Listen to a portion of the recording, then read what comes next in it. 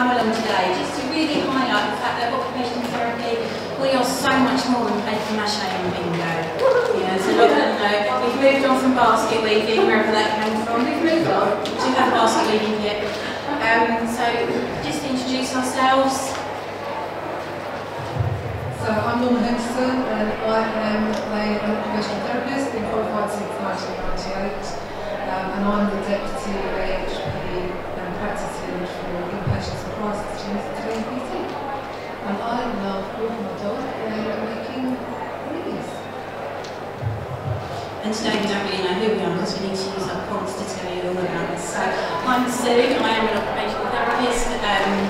I've been in the service for about 17 years and made a career change about the age of 91. And then came over into mental health. I love every second of it. We have so many challenges that we come across in everyday life to support people on their way to recovery and well-being. It's amazing. And outside of work, I'm quite boring, you know, family, walking, craft projects, and through COVID, spend a lot of time doing some stuff on staff wellbeing, yeah, talking to, So this is why I'm talking too much. This is where you find us, we are situated across all of Kent. We've got inpatient units ranging from Dartford down to Thanet, and community teams, as you can see, dotted around all over Kent. So, for me, the diversity of mental health environment enables occupational therapists to do what they do best. It enables us to find ways of engagement, occupational purpose, to assess patients who access our services. And for occupational therapists, engagement, occupational assessment is not a one-size-fits-all. It's a process to improve health and well-being, to enable participation in meaningful occupation. To promote good mental health and assist recovery based on individual patient need.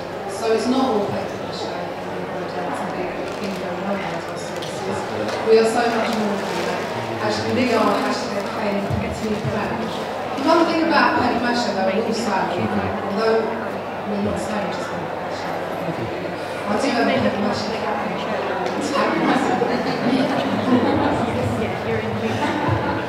So a question for you guys. We want you to think about the last time you sat and did nothing. Not thinking, not having a cup of tea, not having a cigarette.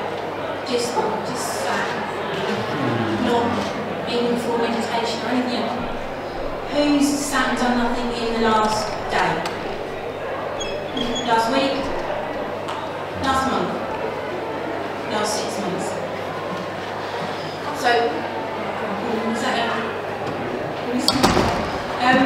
so next time then. So do you recognise how busy you are? I mean, I don't know the mention to you because I take for granted that, but actually we are living with people. And for people in mental health services, restoring that occupational balance is a key factor for regaining and maintaining well-being. So this is what we do in KMPT. We use different types of occupation to observe and assess motivation, stamina, endurance, range of motion, process skills, initiating and ending tasks. We use this information to develop strategies and skills to promote well-being and recovery of the person. And because we're all about evidence-based and improving how wonderful we are, even if we don't want to, all of our interventions are linked to many interventions. Most of which are recognised within NICE guidance, even if loosely so, but they are in there. They might not say OT, but this is what we do. So these interventions work across all of our services, all of our care groups, all of our inpatient wards, and not all of them, but most of them in the community as well. So there's a list up there. I'm not going to talk through all of them because I think everybody's able to see that today. Next slide, please. So how do we stand out? What makes us unique? We're forever saying how unique we are. So for us in KMPT, we use the model of human occupation as the framework for our assessments. We have multiple assessment tools available to us. It enables us to record our observations and assessments in a way that can be shared across all of the care group services. They've all got access to these. And it's detailed and structured. The assessments, like all of us as OTs, there are a mix of direct observation, self-reported feedback and potential carer-reported feedback. And for MOPO, we look at 24 different domains to get as much of that overall functioning. And if we use our assessment tools properly, we reduce the need for very long progress notes. So we thought we'd be clever here, so we presented this to nurses and medics this slide. On your left, because I'm obviously very knowledgeable about left and right, there's different domains that we look at as OTs using this framework. Some of the other tools we use in mental health is the HONEST, so the Health of the Nation Outcome Scale. That has up to 14 different areas that we look at, and the REAP is a quality of life person reported outcome measure. So as you can see from that, our MOPO covers absolutely everything apart from any other report. Next slide. We wanted to show off about this. We are the only trust that has got MOPO embedded in our patient record system, and in the background of that, while our staff are doing the valuable information, all the wordy stuff, we've got a program in the background put all together in numerical data, so we have these beautiful charts to show people where their progress is, how well they're performing. We can use it in the MDT to evidence our interventions, or make a bit of education, but also about what the whole teams do. So we all know that OTs, we don't work in isolation, we work within teams. We took this to our older persons SMT a few weeks ago. Our MOPO assessment is going to be our inpatient outcome measure for our older adult inpatients. So, strike on that. So I want to talk about innovation. New ways of working have been introduced in KMPT. Crisis resolution by treatment team are in the process of recruiting occupational therapists, specifically to work with people in mental health crisis, using occupational therapy-specific interventions to enable recovery. And I can see one from the new jobs. Occupational therapists have always been part of the MDT crisis teams since the service was developed and implemented. However, this has been in a generic capacity, and as such, the opportunity to do occupational therapy with people has been diluted due to time capacities. This is really exciting. So, East Cape crisis team have embraced the development of the occupational therapy role and are seeing results. The teams value occupational therapy and advocate the interventions provided. So, what does this mean? So, development of self-soothe packs for people experiencing anxiety and depression. These are all made up individually following an OT assessment. So, they're all tailor-made to that person's needs.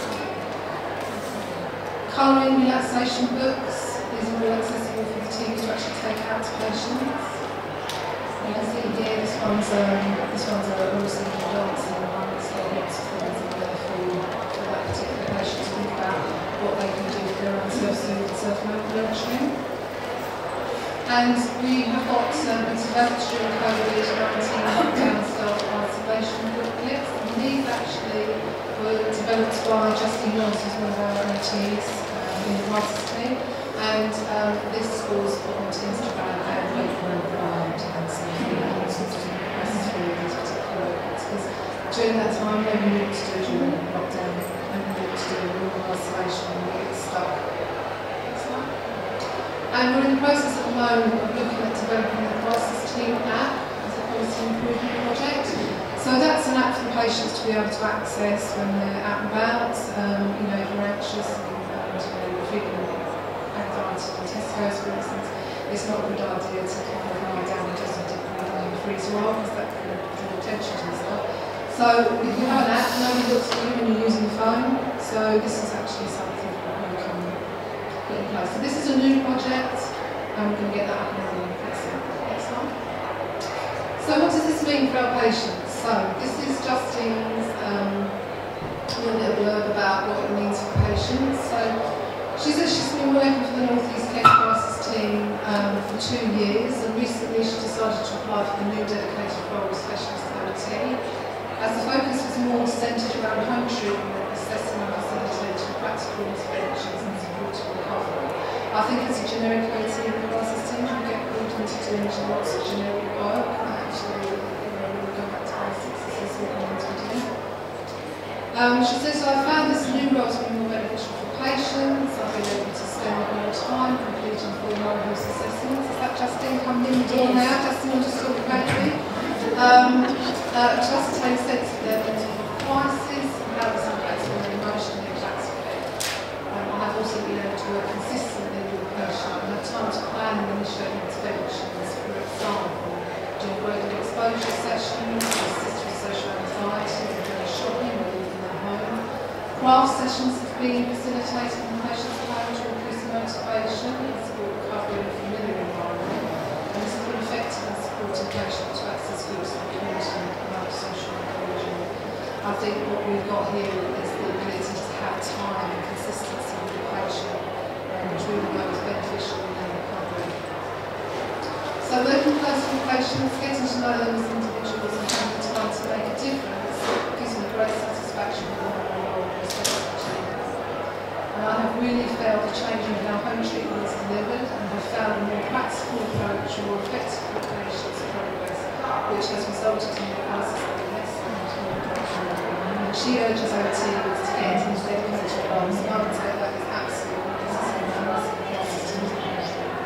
We need to put unity focus back on that. Is this it? Shall I continue? So, nobody wants to do mental health services forever. So our idea is that people coming through the front door, we support them, they have a happy way to recovery, and people go off on their merry way. So as part of that, we need signposts and support people with accessing community resources, co-production work alongside staff and other people. It's really big in our trust at the moment. We've got lots of service users and carers and ex-service users and carers who join us in redesigning and developing our services.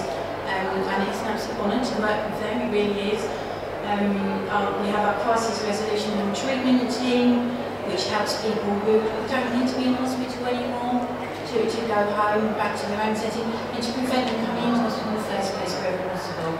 That's the main thing.